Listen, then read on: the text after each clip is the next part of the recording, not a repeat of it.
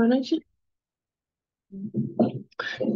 I would do that, but my phone got scriptures on it. So, right. Everybody doing good? Fighting good? Fighting good? Right. Right. We're gonna do something a little different to start because I was pretty inspired. I know not all of you were here Sunday, but I was pretty inspired by the message Glow preached, and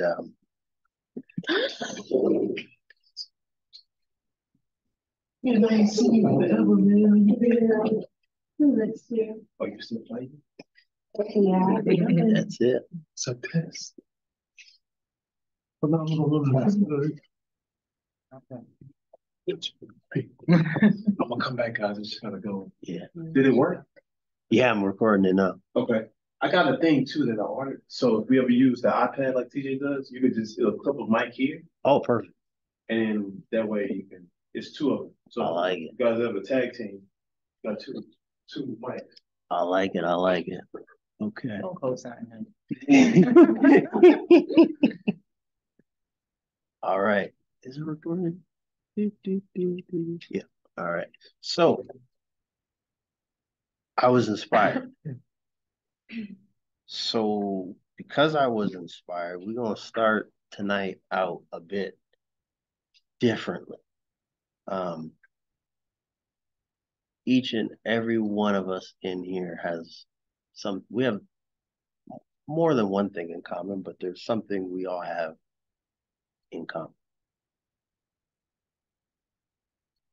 We got one of these.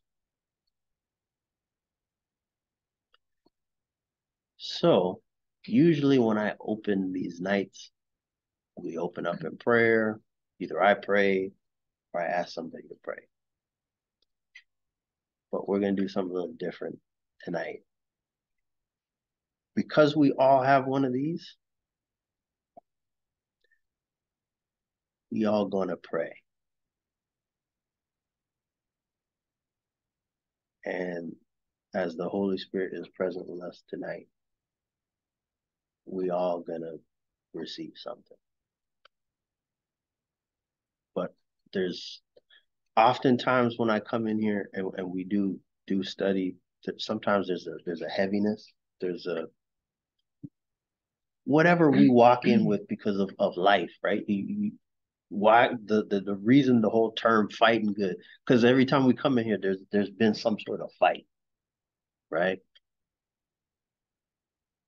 So the one thing that's pressed on my heart is we gotta speak up because that enemy loves our silence.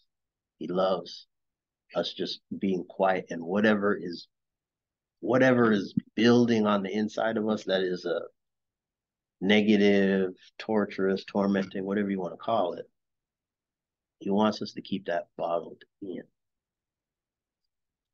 So it ain't gonna be much, but I'm literally just gonna go around the room. I'm probably gonna start with Annie, and we'll just go around. You can say but two words. It don't matter. Just say whatever you want to say. All I'll say is this: just say it unto the Lord. It could be one word. It could be two words. It don't got to be little. It don't got to be much. But just say it unto the Lord and say it as authority for yourself in Christ on behalf of everybody here, because everybody's going to be encouraged. Okay, I know I'm asking a little bit of y'all, but I think it's okay. I think it's okay. So how about this? I'll start. I'll pass it to you, Annie, and we'll just go around. And then I'll end it. All right.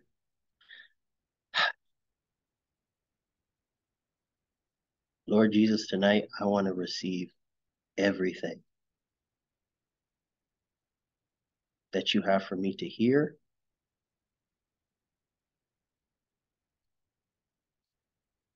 so that I can be the man that you want me to be. Thank you, Jesus. Lord Jesus, I ask you for strength to deal with the things that are happening in my life right now. I pray that my family may be fixed, or if that's not your plan, that I have the peace to deal with whatever your plan is for the future. Lord, I pray for a spirit of wholeness upon myself and everyone else here, a spirit of humility. Just, Lord, that you would grow the fruits of the Spirit with us, Lord. In Jesus' name, amen. And Lord, we pray that you will remove all doubt from us and help us to walk in your boldness and authority and in faith, and that you would use us to uplift and encourage others so they can also come to you and which is the truth. Lord, I pray that you continue to give me the strength to speak what you show me and not doubt myself and in turn doubt you. I pray that you give me the strength to be bold in everything you show me and express it to the world, and that everyone else here shares that boldness. Thank you. Dear Lord, I pray for your grace and mercy and for a continued spirit of obedience amongst us so that we can continue to listen to you and allow you to guide us.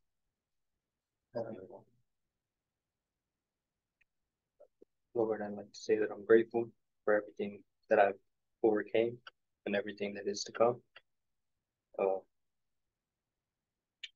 So please guide and protect those that are here.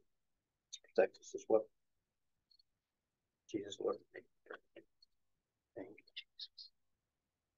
Lord, I just agree with everything that everybody's prayed here today, Lord. And as your spirit is present with us right now, may tonight be a night of liberation, empowerment in your spirit. In Jesus' name we pray. Amen. You know, it's really telling when you get in a space and you hear people be intimate with their Lord and Savior. Because what I heard was relationship. You speaking directly to the Father about on your behalf, on behalf of other people, but it's you talking to him. And there's something about peering through the window and seeing perspective from other people in their relationship with Christ and the vulnerability of, wow, I'm not the only one who's got this or dealing with this or thinking this or feeling this, or that's what you said on Sunday. We all grow stronger. So I don't know, does that feel good? It felt good for me. So tonight we're gonna be talking about something that is very near and dear to my heart, and it's because of what the Lord has done and continues to do in my life, in my family's life, and I believe it will bless each and every person here, and I believe that it will lift you towards Jesus. So tonight we're going to be talking about soul care and post deliverance. Soul care and post deliverance. Now, I'll start with this. when you get delivered from something, whether it was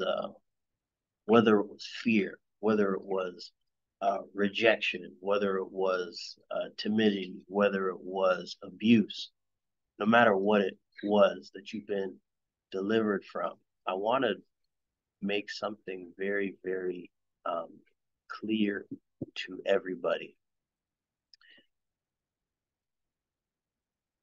Oftentimes, when we get delivered from something, something else is revealed.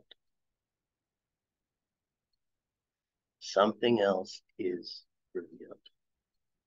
Meaning, there's a picture that can be painted that when you're free of something, life automatically gets better. And I'm here to tell you that actually, most times, it's the opposite, at least at first. And here's the reason why. The enemy hides and feeds on ignorance. That's what the enemy habitates, is ignorance. So if there's an area of our life where we don't have freedom, but we don't even know that we don't have the freedom because we don't even know that that freedom exists. You see where I'm going? And oftentimes, and I heard a couple of testimonies from Sunday, and I will pause in this study because I want to hear from you guys as well. I did hear some of the feedback was like, yeah, I didn't even know that was there. I had no idea I was struggling with that. But when I got delivered from it, or at least the enemy was exposed, I was like, wait a second, I've been dealing with this whole time. I didn't even know. The enemy hides in our ignorance. We simply just don't even know he's there. So what I don't want here is for anybody to be discouraged because maybe you saw a picture of what it looks like to be delivered and everything's flowers and roses after the fact. I'm here to tell you that that's a lie. If anything, the enemy is now more exposed, which he does not like, so he then retaliates. But I'm here to tell you that the heart of Christ is saying, don't give up. Just because it gets worse does not mean that you aren't on the cusp of something beautiful. And because you're on the cusp of something beautiful, the enemy will try everything possible to stop it. So the battle really begins. Now, deliverance from demons is actually like level 1 of deliverance. I know it's a big theatrical thing that you can see. It's really level 1. The biggest deliverance you can ever receive is the revelation of Jesus. In here and in here. In here and in here. So we're going to talk about soul care, and we're going to talk about post-deliverance. So I got some verses here. We'll get some readers. So I got 1 Peter 1:13-16. If somebody could grab that. That's 1 Peter 1:13-16. Okay, thanks, Glo. And then I also have Romans 8:5-6. That's Romans 8:5-6. If somebody could grab that. I got that. Thank you, Jay. And then I got last one, Proverbs 4, 20 to 23. That's Proverbs 4, 20 to 23.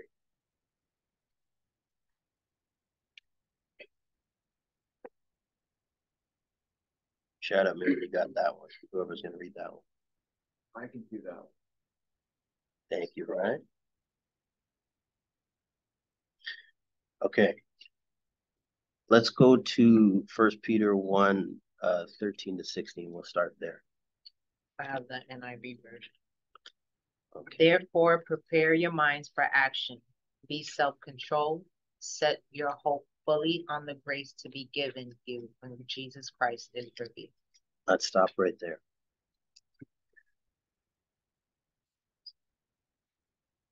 Read from the top again, Glo. Therefore, prepare your minds for action. Stop right there. I'm sorry, which one was it? First Peter. Yeah, 1 1. Peter 1, 13 to 16. So, and then the version I have, it says, therefore, preparing your minds for action. What do we think that means? Preparing your minds. Be ready in your mind for action. Like prepare yourself mentally for change. Okay. Or challenge. Yeah, Okay. Y'all just gonna come out the gate swinging. Well, you started it.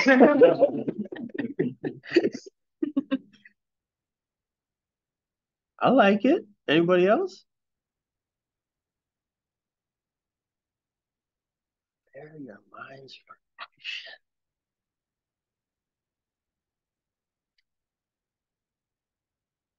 Well, preparing your minds for a challenge, and you said change. Mm-hmm. Anybody in here been hit with a curveball? I don't think there's anybody sitting at this table that ain't been hit with one of those. So how would it benefit one of us, or any of us, to prepare our minds for a challenge or change? And ahead of time. That's what preparation is. It's something that hasn't come yet, but you're getting ready. Ready for it. Right. How would that benefit you? You're gonna go. I mean, when that curveball comes, you're gonna be ready to swing for it. Mm-hmm. To be prepared. Yeah, it's still coming, but you either can swing at it, maybe you can. Yeah, it's having the discernment to know how to go about, I don't know, what the curveball, whatever's coming at you. Like when you're getting hit, you already expect it. You're able to do something about it, or it hurts less because you already expect it. But if you don't expect it, then it's a surprise. You don't know what to do, and it hurts a lot more because you didn't see it coming. Mm-hmm. Kind of like Deliverance. Because how did I just start off the session? Oh, I got delivered. It's all flowers and roses now. It feels so good, Jay. It feels so good. It just feels great. And you get hit. And because your mind wasn't prepared, you weren't expecting. And it crippled you. Mm-hmm. So I'm here to say, don't allow the enemy to cripple you in the process of deliverance, of renewing the mind, whatever it may be.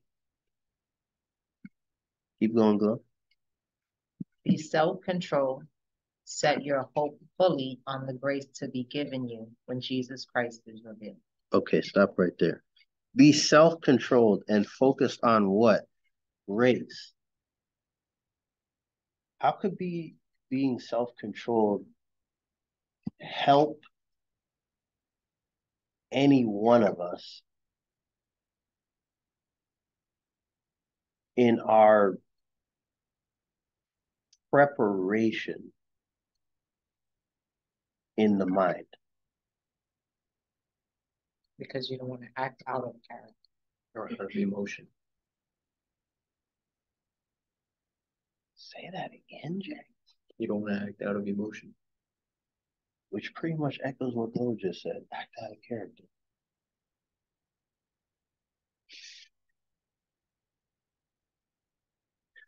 Why would I act out of character or out of emotion? Why would you act out of character or out of emotion? Because you just got hit.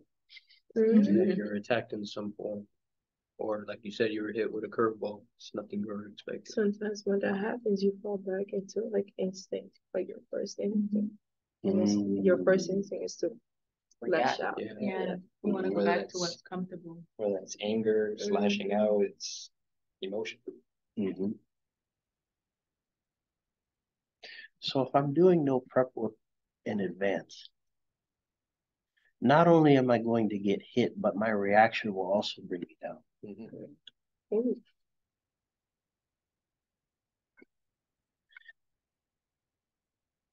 Just like God doesn't want to do anything halfway, don't think for a second the enemy's not mimicking God in his activity as well. He's not just trying to uppercut you. He's only doing this so he can come through and. But that's how he's slick, Ryan. Because he'll just get you to do it. Acting out of emotion. Acting out of character. He'll just get you to do it. Self-sabotage. Correct. Keep going, Glo. As obedient children, do not conform to the evil desires you had when you lived in ignorance. There's that word, But ignorance. just as he who called you is holy, so be holy in all you do. But just as he who called you is holy. For it is written, be holy because I am holy.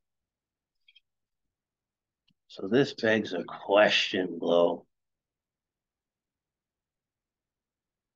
What does it mean to be holy? To be like Jesus. Or to aspire to be. Let's tug on that a little bit. We're going somewhere. To aspire to be like who? Jesus. But that's too hard, Andy. I mean, you expect me to be like Jesus? I mean, you see this flesh? Yeah, but it's by his grace. We're not doing this by ourselves. If we were to do it by ourselves, we would never be able to accomplish.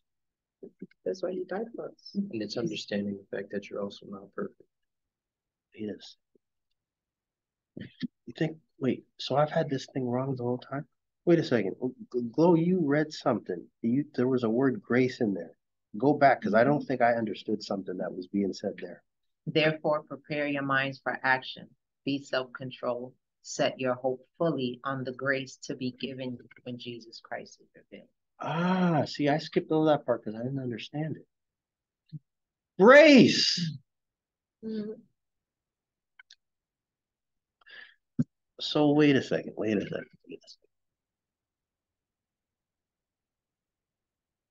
So I'm preparing my mind in advance for the punch that's coming my way, the uppercut. And I'm so that when the punch comes, because we know it's coming, my reaction after the fact is not one of acting out of character or emotion. Acting out of grace. Wait a second.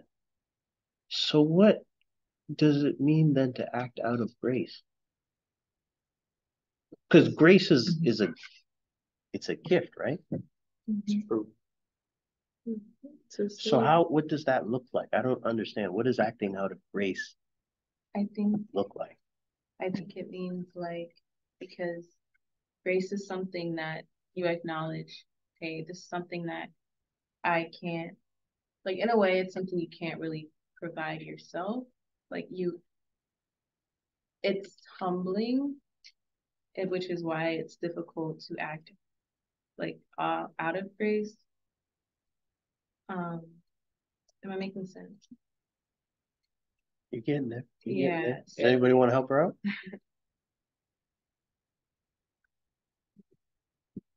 Can you ask the question again? I'll ask it this way. Whose grace is it? Is it mine? It's God's grace.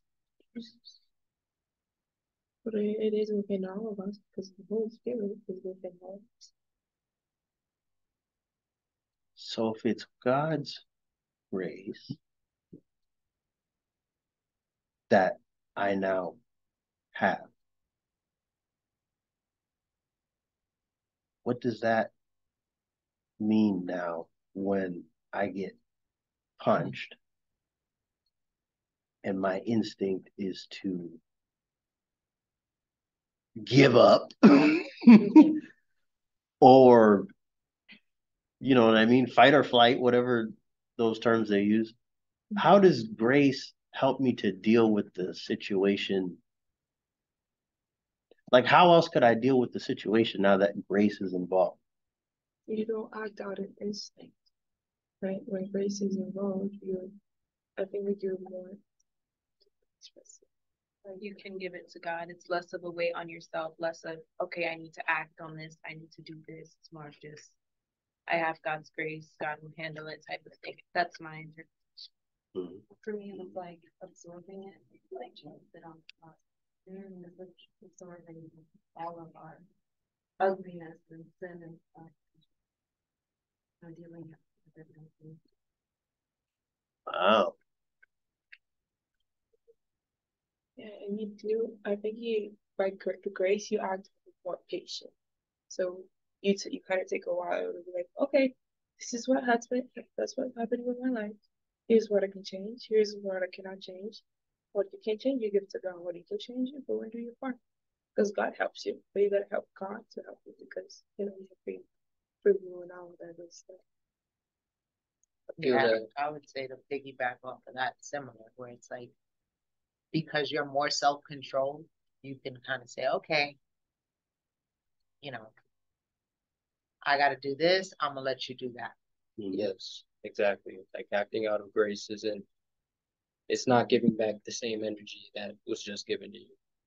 It's doing better, being better. Mm.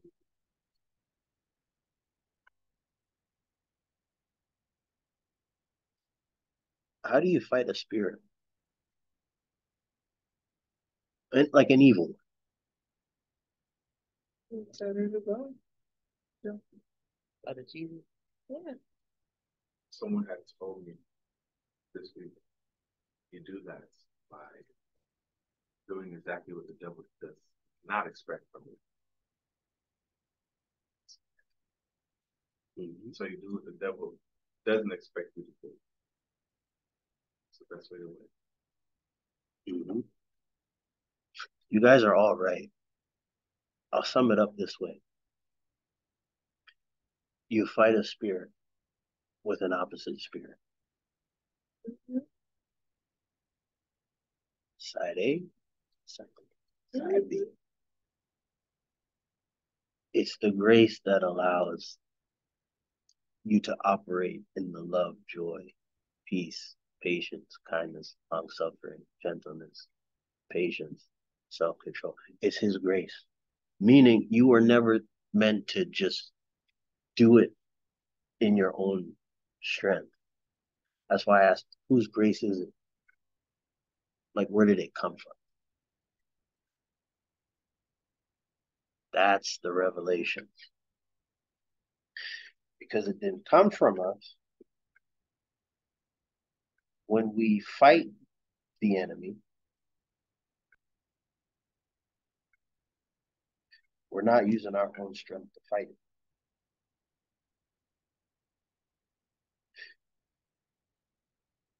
There's a big difference. See, the revelation of this completely annihilates fear and doubt. Because you're not even fighting on your on you didn't show up to war and without a backer. Meaning the person that's backing you, you could be in the ring with Muhammad Ali, it wouldn't matter. The person backing you, and oh, by the way, supernaturally, they're the coach, they're in the ring too, with you, fighting with you. They're the crowd on the outside cheer. Go Ryan, go TJ. Destiny. They represent everybody that's for you in that arena in one person. That changes so much from what you just said changes so much. That's the Holy Spirit. So if Jesus is in the ring with me, and he's on the sidelines coaching, and he's in the crowd cheering for me,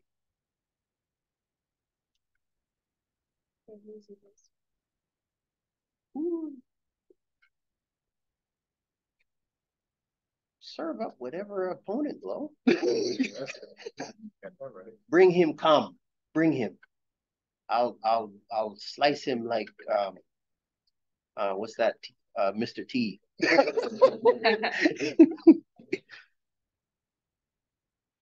I really want us to catch this revelation because I believe it's going to change the whole way we fight. And the rest of what Glow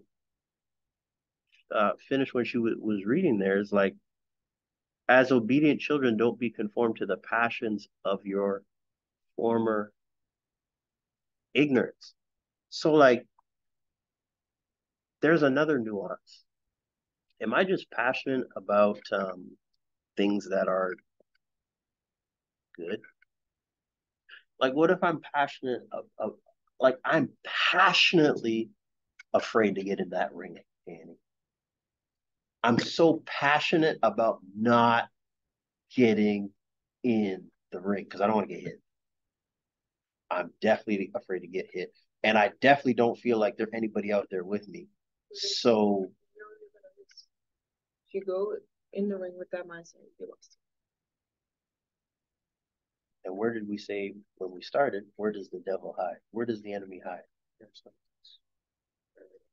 our ignorance. So if you don't know that Jesus is in the ring, he's the coach, he's in the stands, of course you're not going to want to get in that ring. You're going to want to run out the building.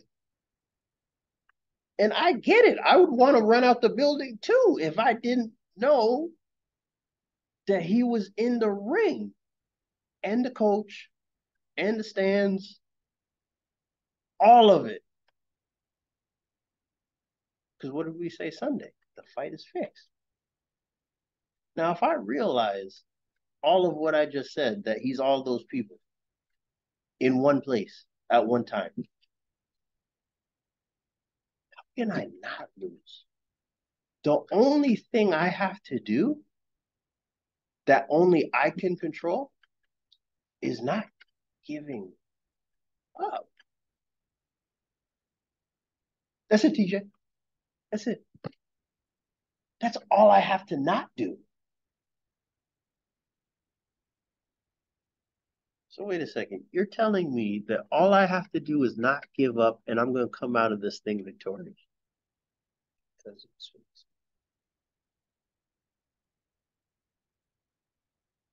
Brian, I'm not sure they get it. You're telling me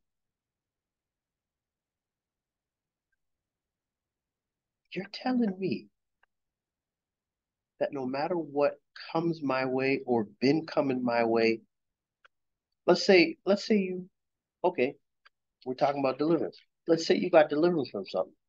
Now a whole bunch of other demons rear their ugly heads.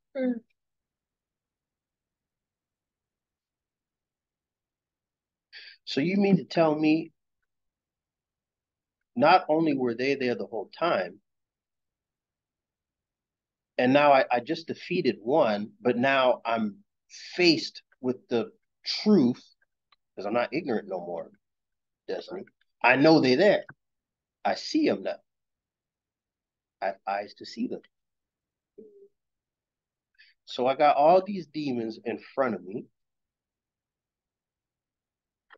and I realize, oh, wait a second. He in the ring, Jesus in the ring, he the coach, he in the stands.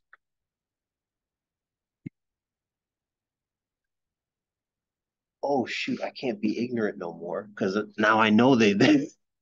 Oh yeah. I did that already, but now they expose. So crap.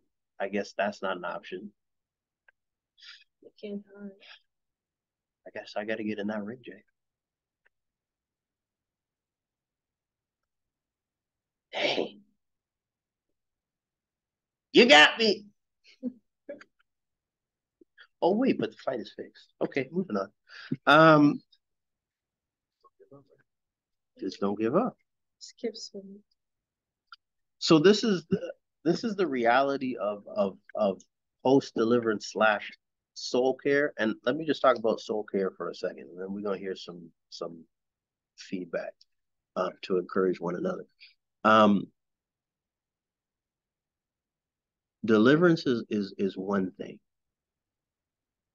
but there's a healing that comes after deliverance through soul care. What is soul care? Soul care is renewing the mind. Okay, let's break it down even more. What's renewing the mind? You've come out of the ignorance that the enemy tried to keep you in. You're seeing things for what they truly are. You're choosing to confront that reality instead of hide from it. But if there's a reality of the enemy that I didn't realize this whole time, what if there's a reality of Jesus that I also didn't realize this whole time?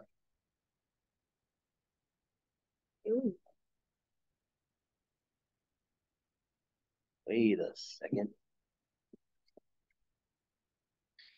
See, that's why the Lord has to show us most times how the enemy works. Because if we don't know how the enemy works, it won't give Jesus the opportunity to show how he works. Let's go back to that ring analogy. I'm in the ring with Ali. Dre, we talking about boxing. If I'm in the ring with Ali and he starts quote butterflies stinging like a bee, and he starts doing this, the quick step and all that stuff he do. Now I never seen that before because I was ignorant. I didn't even get in the ring before, but now I'm in the ring and I'm fighting with the bee, the butterfly man, and he's doing some crazy stuff I ain't never seen. So how is Jesus going to show me who he is? If he in the ring with me, how is he going to show me who he is if I don't need him to counteract what the enemy be doing? Because like I just told you, I ain't never seen Muhammad Ali swing at me before. I ain't never seen that, Sasha. So I don't know how to handle it. I don't know what to do. Oh, Jesus, you right there? What do I do? What do I do? I don't know what to do. Relax, my son. Sure. Hit his kneecap.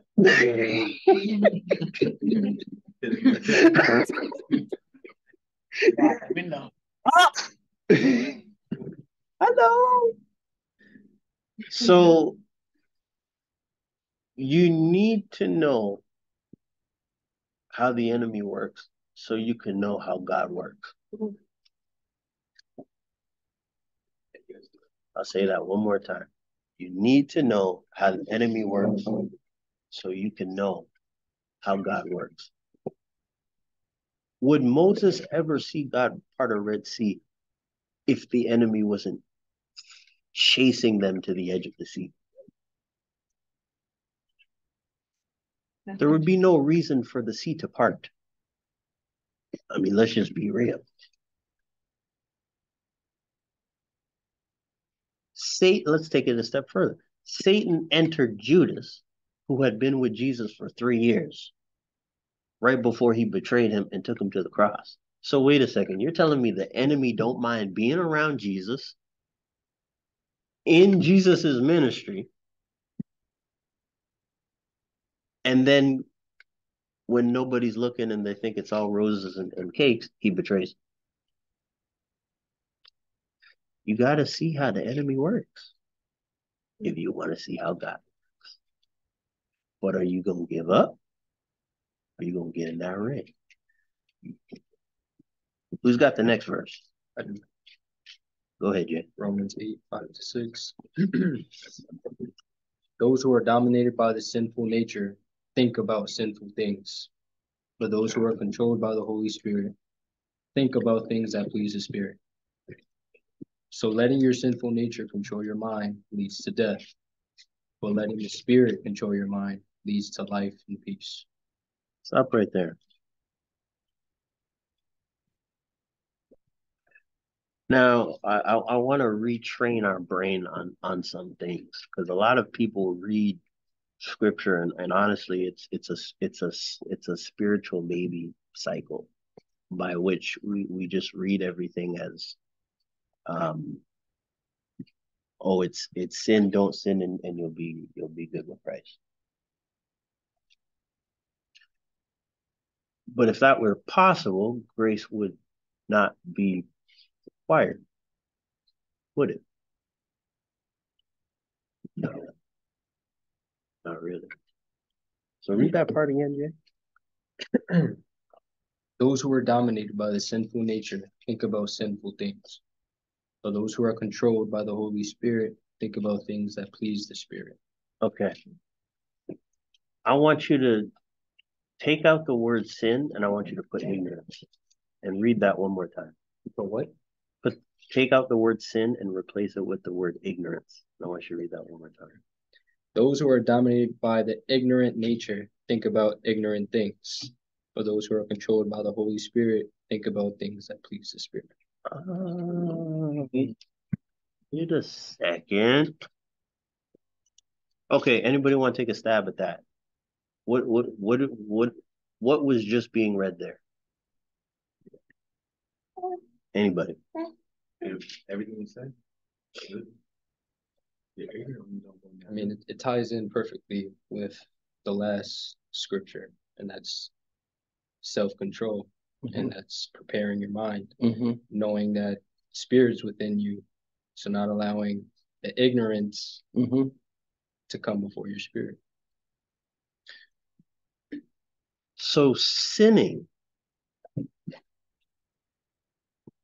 is really just our ignorance. Yep. Of the revelation of Jesus. Let me give you let's do a practical. Let's get it real basic. TJ, sometimes I don't get the contract at work. And when that happens, I get super anxious. Like, because I don't know when the next contract's gonna come. So now I'm anxious. Wait a second. What is being anxious? I'm worrying. So what is worrying? It's a cousin of fear. It's a cousin of fear. So I'm fearful. You're doubtful. I'm doubtful. Mm-hmm. So why would that be how could that be me sinning? You're not trusting in God. Mm-hmm. Wait a second. So if sinning is really just ignorance. So if there's stuff we don't know about the enemy, remember I said that? Then there's probably stuff we don't know about Jesus either. So if my default when something goes south at work and immediately I go to anxiety and worry, I'm missing something. Because if Jesus in the ring, when I got hit with that rejection of the deal, but he's in the ring with me. If I'm worrying, does that mean that I'm acknowledging that he's in the ring with me? If you're worrying. If I'm worrying, am I? No, I'm You not. shouldn't worry if you know you're gonna win. I mean, we're the human flesh, so I mean, you are gonna worry, but it's not say you give up on him, knowing that he's there with you at the same time. It's just like, to me, taking that sinful nature is just, we're human flesh, but we should know and acknowledge when we're sinning. That's being obedient to Christ. I just look at it like this, right? If you have $1 in your bank and you got a bill coming up, $1 for that bill, you start thinking like, what am I gonna do after that bill comes out? But if you got $1 million in your bank account and you got $1 bill that's gonna come out, you're not worried about that $1. Just like when you get in that ring, Jesus in the ring with you, and Jesus big like that, and he going against whoever. Jesus in the crowds, and they all big in the crowd. Jesus is the coach, and he's huge too. What you got to worry about? Absolutely not.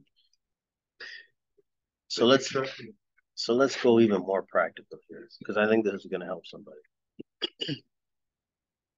That's all well and good, TJ, but I can't not worry, at least initially, when these things come up. So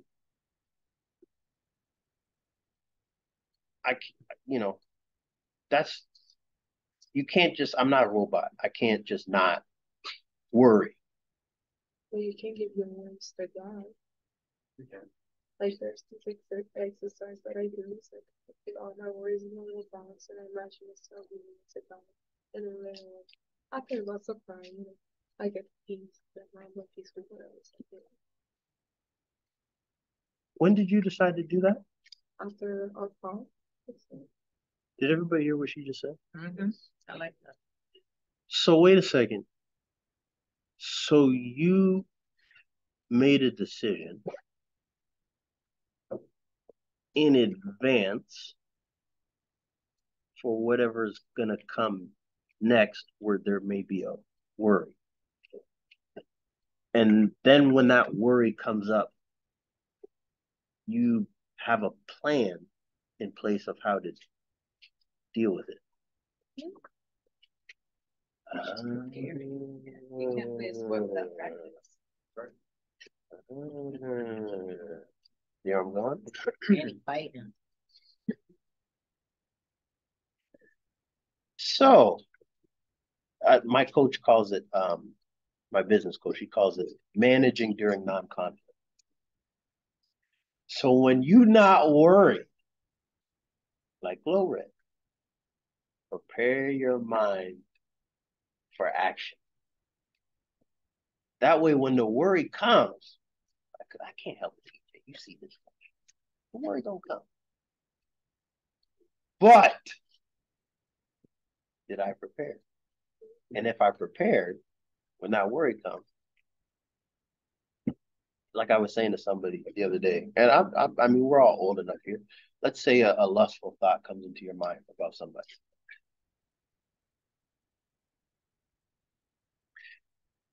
What happens once that lustful thought comes? Supposed to pray it out, block it out. Yep. Think about your grandma. No, but seriously though, if we take what she just said about how she intentionally prepares in advance for when worry shows up. Why can't we do that with everything else? So my question to you is, have you prepared your mind for the things that you know come up on a regular basis? And what you're going to do once they come up? In other words, it's not about it coming up. Because like we talked about in the beginning, don't think you're going to walk through life and not get hit. It's inevitable. Do you have a plan for when you get hit? So when you get hit up in the knee, or duck, or whatever it may be. Well, you got to think not even everything you have a plan for either. This is true. That's where trust comes in. Oh. So whatever is happening, looking for the best. There's a very important revelation for what she just said. Because if you're in the ring, like I said, I'm fighting Muhammad. I ain't never seen him throw a punch at me. I've seen it on TV, but he fights somebody else. I've never seen him fight me before. So I'm not prepared for that type of hit. I don't know what that's going to feel like, TJ. I don't. So when I get hit and I go down, because I will go down, Drake. Now the question is, oh my goodness, I just got hit so hard by Muhammad Ali, and I'm on the ground. Do I stay down here? Well, what do I do? That 10 counts down real good.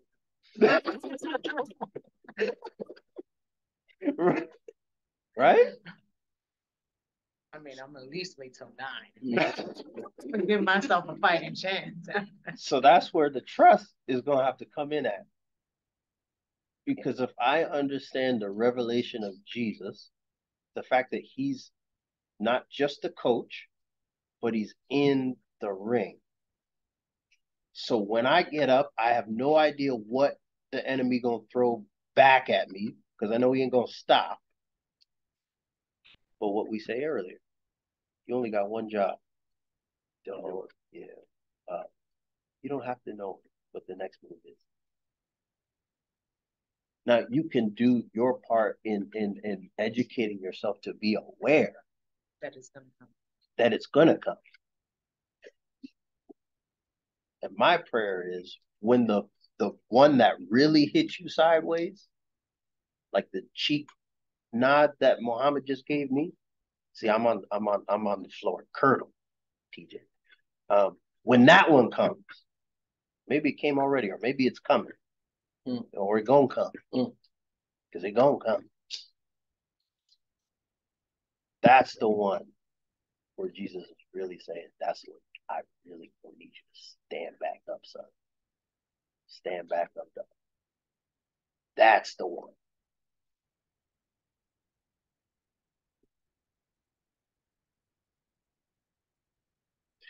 We're going to pause. And does anybody want to share any comment or testimony, either from last Bible study or Sunday? Remember last Bible study we talked about deliverance from a guilty conscience. I missed that one. You I'm missed so that. sorry. All good. Going once, going twice. So, Sunday I thought a spirit, an unclean spirit, and so Did you start reading that? yeah, That makes a process. With being delivered in small houses. Oh, you delivered once and you're not. I've been delivered like multiple times. Don't feel discouraged. As long as you're fighting. You know, just keep your faith. Your faith. Man, I looked at faith like completely different because I thought you think you come to church and you just get saved and that's it. No, you're gonna get breaking down. There's so much more trials and tribulation you're gonna go through while you go through your faith. And when you start breaking down, and it's just like you join the military.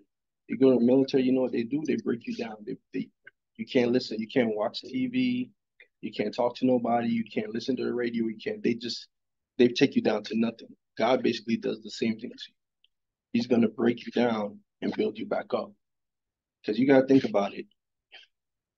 What can you do for anybody if you've never been broken down? Or if you never go through these trials, or you never go through all the stuff that you go through, you can't speak about it. You can't speak how good God is because you never went through it. It's experience. Yes, exactly. It's experience. And that's one of the main things. We can't say, hey, we don't wish up, okay, I want bad to happen to me so I can speak about it. No. Things are just going to happen and you're going to go through the good, the bad, and the ugly. And that's where you're going to be able to speak about it while you're fighting your faith. And those spirits that you're saying that you're having, little by little, those spirits are going to be going away. It's not going to say overnight, okay, it's gone. No. Those fighting spirits that you have, you're going to be fighting them. You're going to be fighting more spirits. And those trials and those testimonies are going to be going. It's going to start little by little. It's just going to be going away. And just give it its time. That's all you do. Trust in God. Like when they come up, the first thing I tell people, start praying. That's all you got to do. Start praying it away. Just keep going. The enemy know that's your weak point. So he's going to know, hey, just the way God knows your weak point, the enemy knows that your weak point too at the same time. So you got to be able to say, hey, God, I'm entrusting you. Take this out of it. That's it. There it is. Also,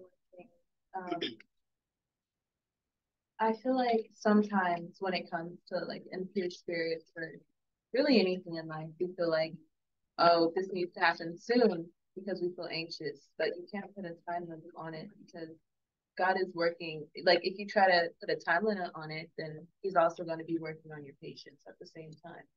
So it's working out for our good. Like the closer you get to God, you're gonna feel like you sin the most. So like yes.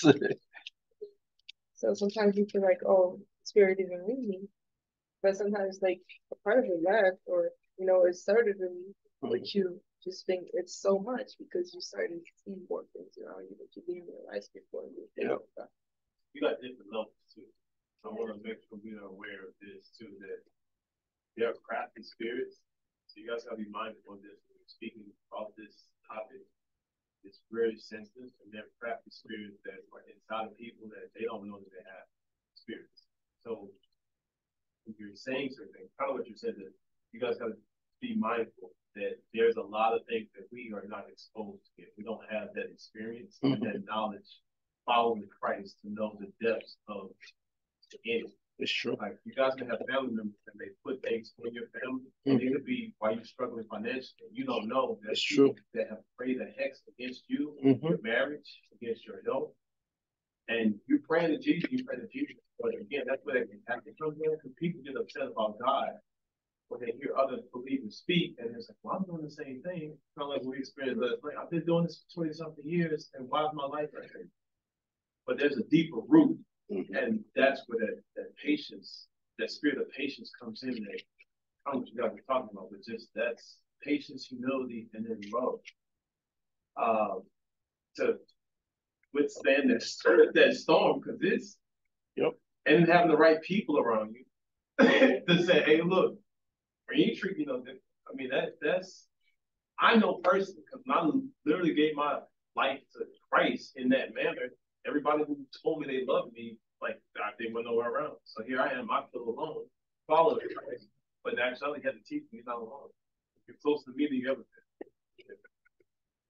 So that's as a church, I want us to be aware of that. Church members say, God, there's some crafty spirits around it that they have the ability to present themselves and speak like they're the light of the world. And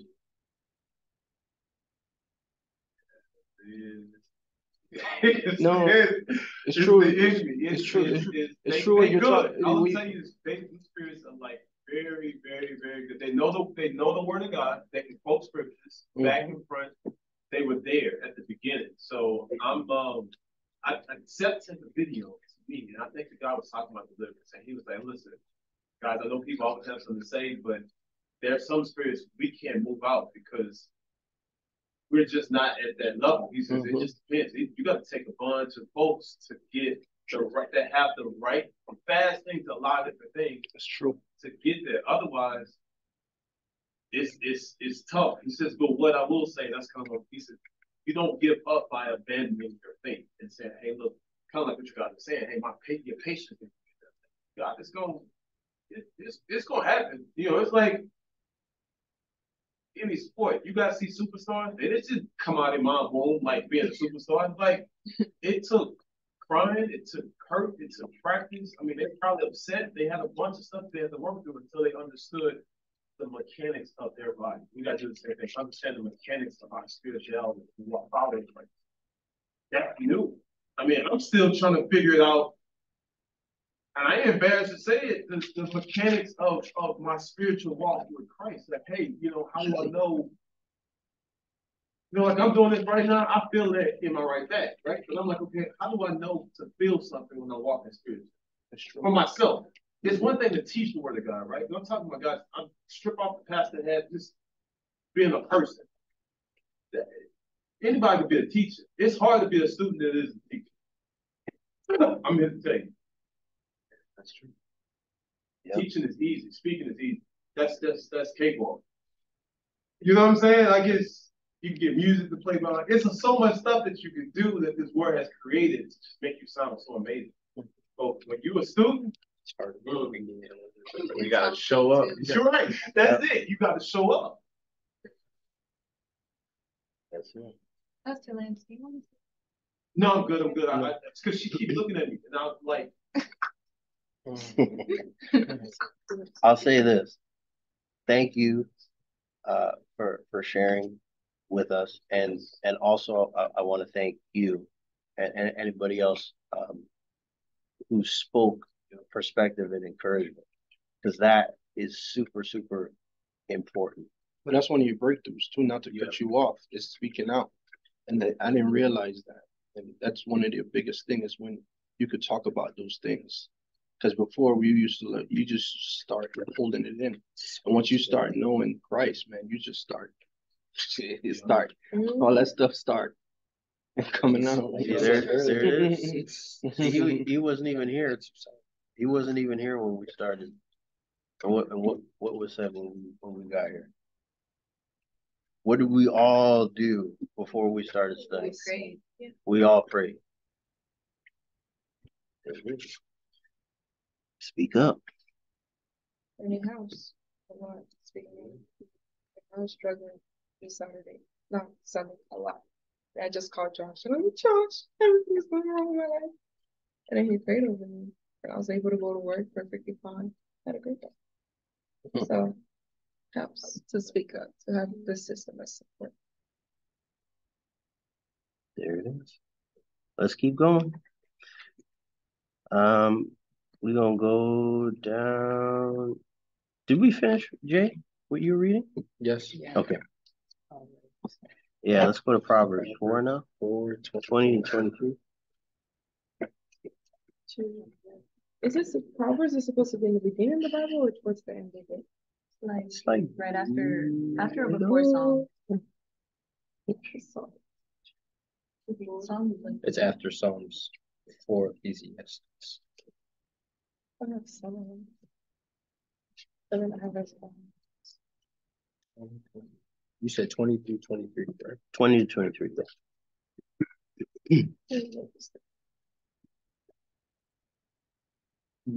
Not gonna be too much longer. I think I claim now. Okay. So, Go ahead, Ryan. all right, ready? Yep. All right. My son, pay attention to my words, listen closely to my sayings. Don't lose sight of them, keep them within your heart. For they are life to those who find them and health to one's whole body. Guard your heart above all else, for it is the source of life. What did he just say is harder to be than a teacher? Student.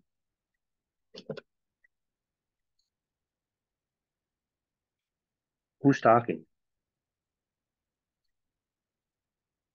What did you? Take yours. I think maybe like David or Solomon. Yeah.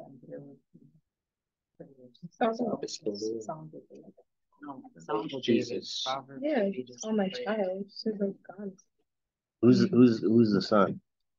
It says my son. Who could that represent? Us. Or your kids. Children. Yeah. Read that one more time, Ryan. My son, pay attention to my word, listen closely to my saying. Don't lose sight of them, keep them within your heart. For they are life to those who find them and health to one's whole body. Guard your heart above all else, for it is the source of life.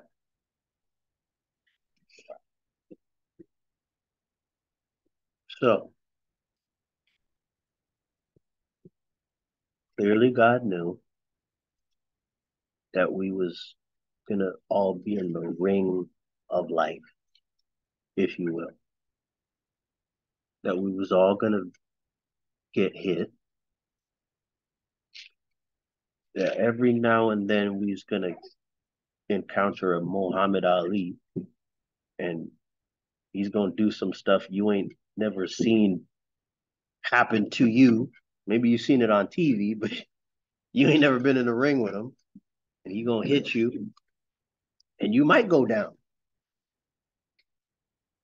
So while I'm down on the ground, right, and I'm curdled because I'm, that countdown happening now, like 10, 9, and I'm contemplating. I'm just being honest.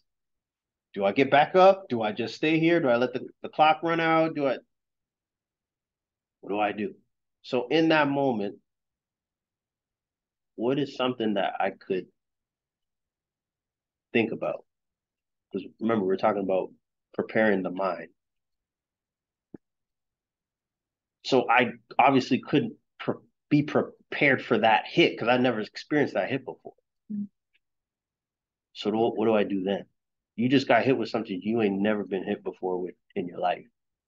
You remember his promises. Shake it off. Yeah, do the next best thing. What's the next best thing? With scripture.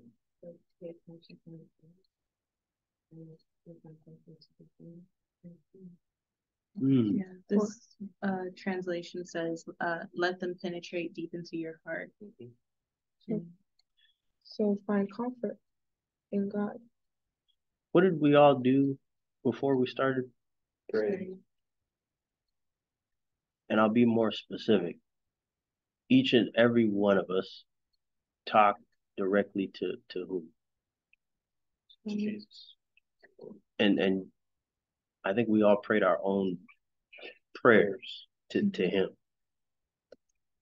I mean, I don't know about you guys. I felt it was personal between all of us. Like it was like none of us were here. It was just like you and the Lord.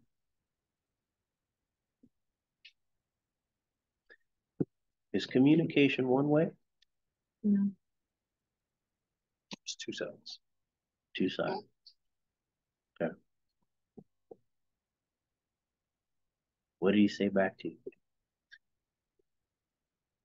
Now, this doesn't have to be complicated at all. We could sit around all day and talk about the million different ways God speaks. But I will say this. When he talk, you gonna know. It might just be a, you know what, all hell breaking loose. I don't even know why I got peace right now. This don't make no sense. Why I'm feeling okay, even though literally the roof fell off, the walls coming down, the sandstorm.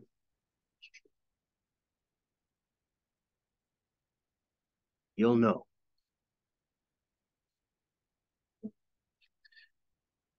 So when he says my son, remember my words.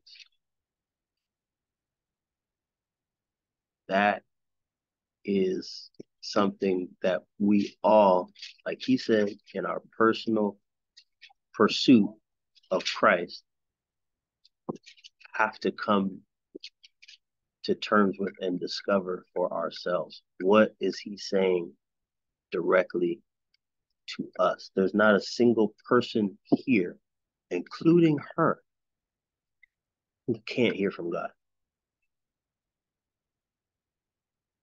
So if she can hear from God, never doubt that you can hear from God. Because every time he looks at you, Jay, I'll tell you what he sees. Every time he looks at you, every time God the Father looks at you, he sees his son. That's who he sees. So if he can have communication with his son, and that's what he sees when he looks at you, you best believe he gonna say something to you.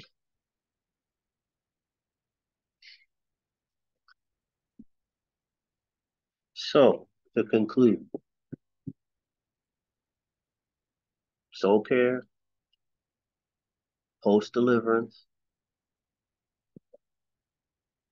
some things that, like he said, you didn't know about the enemy, it's starting to be more and more exposed. Remember the 30 million demons. But if Jesus is in that ring with you, you won't know how mighty his power is until Muhammad hits you square between the nose. The greater attack of the enemy, the greater the opportunity of God's power to manifest in your life. Say it again. Say it again. Not because of anything other than you deciding not to give up. Because if you don't give up, then Jesus says, okay, I can work with that. You willing to get up, son? I mean, I know you bruised. I know you got a black eye. I know. Can you get back up? All right, I got you. So no matter how crazy the journey gets, maybe you got delivered from one demon. Now you see 10 demons in front of you ain't never seen before. I didn't know that. In the ring. And let's just be honest, they were there the whole time. Yeah. They were there the whole time. Ain't nothing new under the sun. Come on. There was correct. It's also what you told me that regarding what's happening with my family. Now that we know that they are there and a lot of things are starting to get exposed, they're trying to speed up their process. So they're trying to speed up the destruction. Correct. Then we're gonna notice that. Because they have a timeline. So the more closer to freedom you get, what do you think they're going to do? They're gonna give you everything. This is very, very, like you said, we'll never have a full grasp until we enter the kingdom of heaven of how deep this thing goes. But this is the bare essentials of how the enemy works. Be encouraged for the battle ahead, no matter what comes, no matter what. I mean, she said it, twists and turns, right?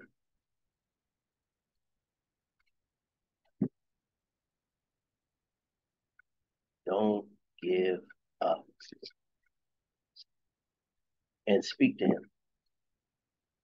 And speak up. Don't be silent.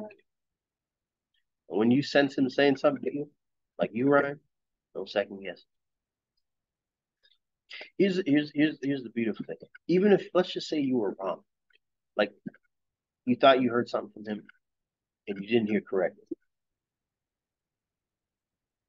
Speak up. You think God's gonna hold that against you? I don't think so. You think he'll? What do you think he'd do?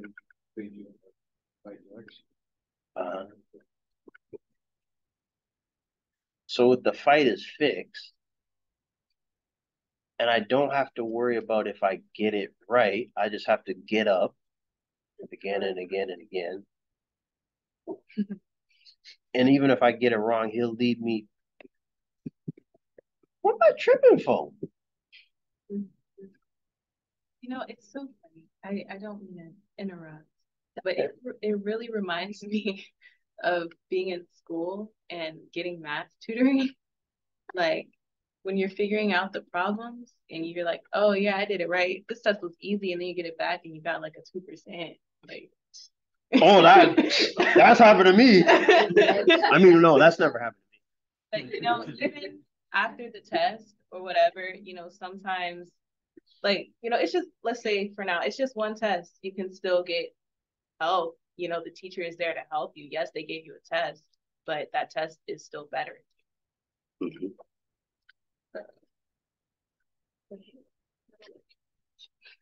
So here's the homework, and we'll stop it here. The homework is this. Sorry, let's get rid of this. The homework is this.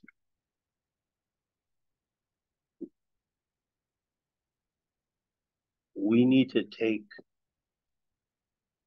what we do after a thought enters our mind very seriously. Very seriously. Because whatever enters the mind is the opportunity for the ignorance, which is what the enemy inhabits. So, and I've given this homework before. What legal rights, what contracts is the enemy inhabiting in your mind? Because like we said, I brought up lust. That lustful thought comes in your mind.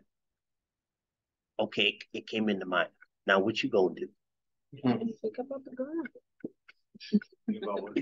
Your grandma. What you going? That's a classic.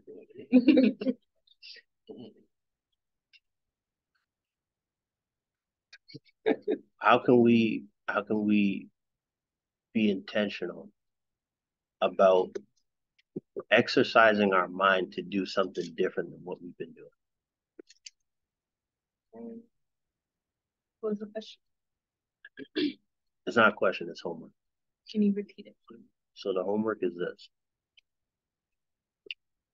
Be intentional about incorporating something into your daily, weekly, routine, schedule, whatever you want to call it, where you're literally retraining your mind on something. It could be anything. Like let's give a real practical example.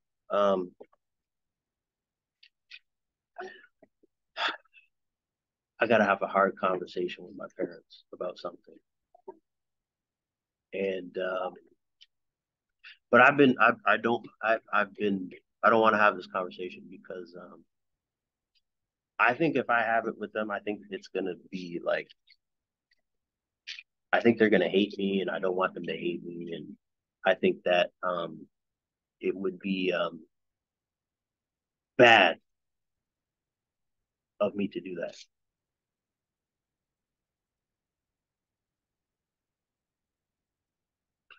So ask yourself, this is a question I would ask myself. You guys might have different questions. Is the thing that I want to talk about them disrespectful? Is the thing that I want to talk to them about something that's going to be good for my overall health by having the conversation or not having the conversation? And am I dishonoring them by having the conversation? Or am I dishonoring them by not having the conversation? It could be anybody, by the way. It could be a sibling, your spouse.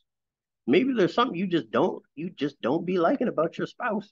And you just don't have the gall to bring it up to them.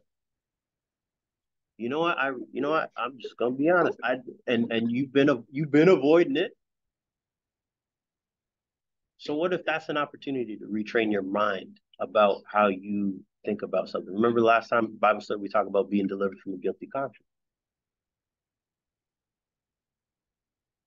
There's some things we look at as bad that ain't bad. It's not the thing that's bad, it's how you go about it.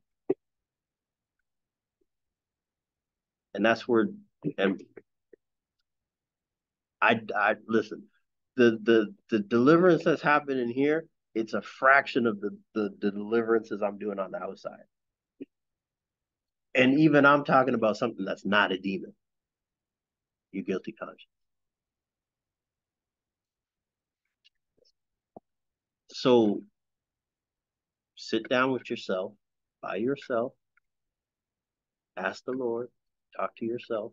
What is something that either I've been fearful of, afraid of, had doubt about, whatever the case may be, and challenge yourself.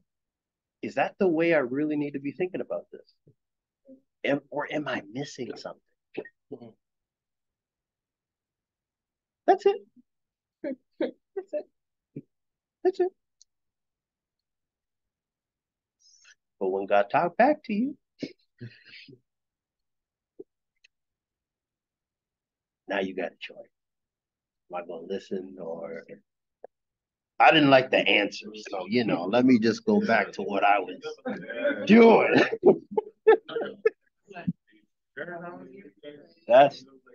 That's where the real test comes in. Are you sure is that what you want to change?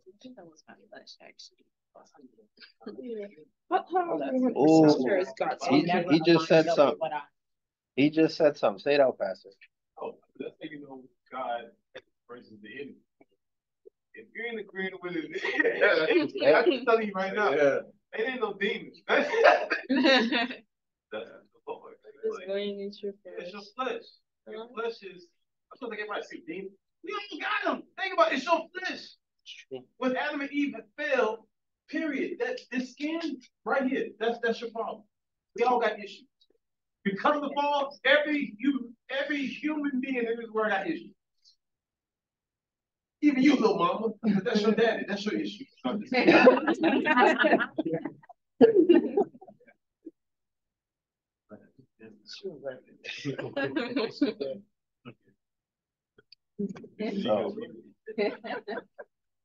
So that's it, y'all.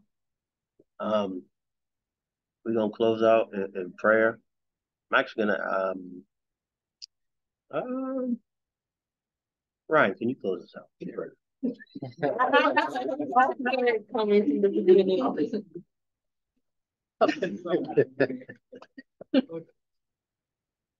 Thank you, Lord. Myself a little bit here.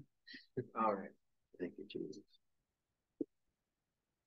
Dear Lord, Heavenly Father, thank you for this evening and the time we spent together and the knowledge that you've all gained through each other and through your word. I pray that going forward, we're able to use it to see the world in a better light and to lead our lives in a better way toward your kingdom. Mm-hmm.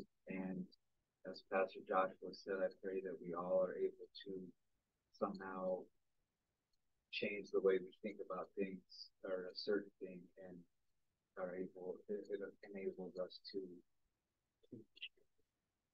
make a positive impact on not only our lives, but everyone's lives around us. And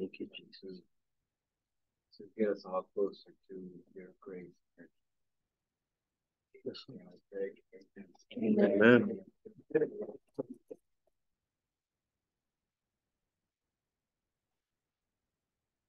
All right. Ooh, let's take a selfie. We out. We out. No, before I take a selfie. I have a question before I go.